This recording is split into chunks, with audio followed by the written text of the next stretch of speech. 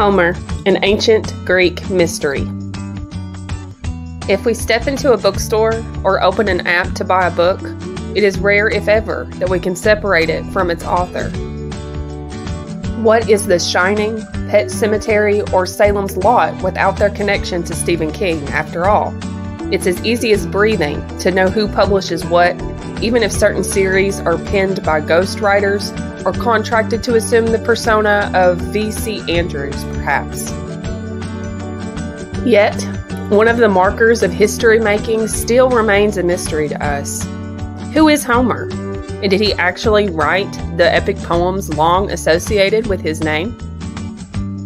If, as most scholars now believe, Homer lived and created at the end of the 8th or beginning of the 7th century BC, and if the Trojan War took place at the end of the Mycenaean Age and marked the beginning of the Dark Ages of Greece, it means that 4 centuries separated the alleged events of the Trojan War and the theorized day in which Homer wrote the epics, roughly around 750 BC.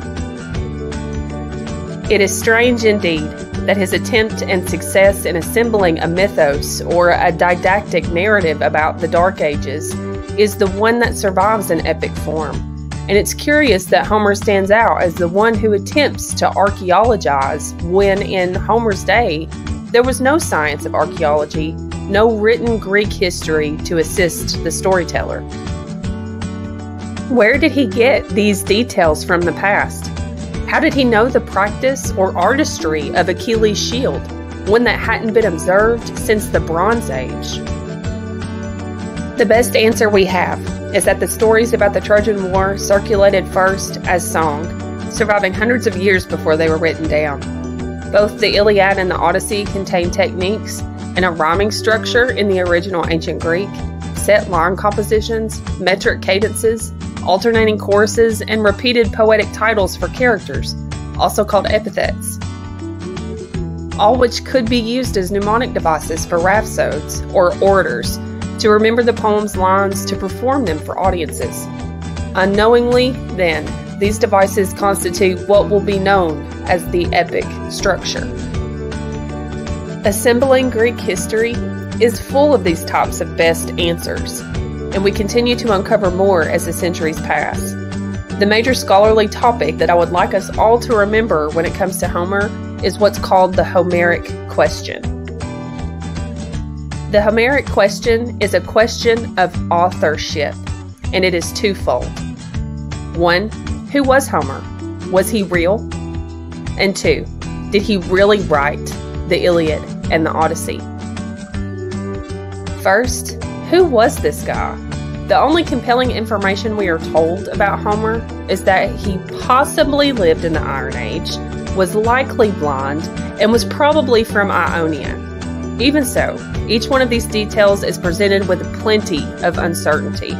There are several biographers, both from past and relative present, that attempted to posit more about who he was, but there isn't much hard evidence. Second, did he really write what we say he wrote? Historically, there has been 2 scholarly camps or approaches to this answer: the Annalists and the Unitarians. In response to the Homeric question, the Annalists say that there are too many inconsistencies in the epic poems for them to be created by only one person. Many people made alterations over time, which shows most sorely to them in the abrupt and incongruent ending of the Odyssey. Due to its original circulation as orature as well, it seems that scribes and caretakers of the poems simply attributed it to Homer. The Annalists recognize that the Homeric poems contain elements of widely different ages and are inextricably blended, which undermines any credibility that one person could be so omnipotent about Greek history when history was not yet culturally important. Some Annalists believe, too, that the Iliad and the Odyssey, although both attributed to Homer, are not written by the same poet at all because of these aforementioned inconsistencies. Unitarians, on the other hand, are a bit more optimistic. They contend that we can overlook the inconsistencies because only such narrative complexity could have been executed by a singular poet.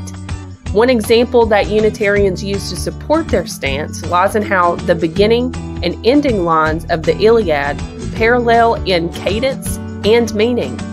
This to them could be no accident. Unitarians also support a compelling theory that all the great adventures in Homer's epics were originally their own little short stories performed through song, and the genius of Homer was to revise and compile the stories into two large epic poems, both with their own heroes and character arcs.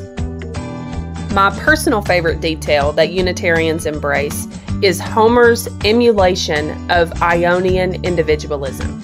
In the ancient Greek world, Ionia was known for upholding the individual as the highest good. This individualism is perfectly illustrated through Achilles' character development and his agency over his own glory. The genius who compiled these stories must have been from Ionia, and because the lore points to Homer being an Ionian, Unitarians do not see this connection as a coincidence, but a perpetuation of Homer's possible authorial intentions. This isn't a modern question either. Greeks, Romans, and medievalists debated whether Homer penned the poems himself, let alone if he existed at all.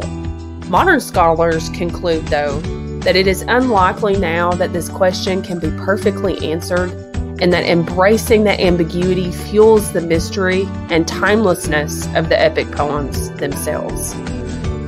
More so, whether it is absolutely and perfectly factual, we can believe that Homer is the collective. All the orator, history makers, rhapsodes, scribes, possibly one dedicated poet from Ionia, and the proceeding advisors, all to whom we are indebted for setting the stage for the importance of chronicling history, even if it is at first an art rather than a science.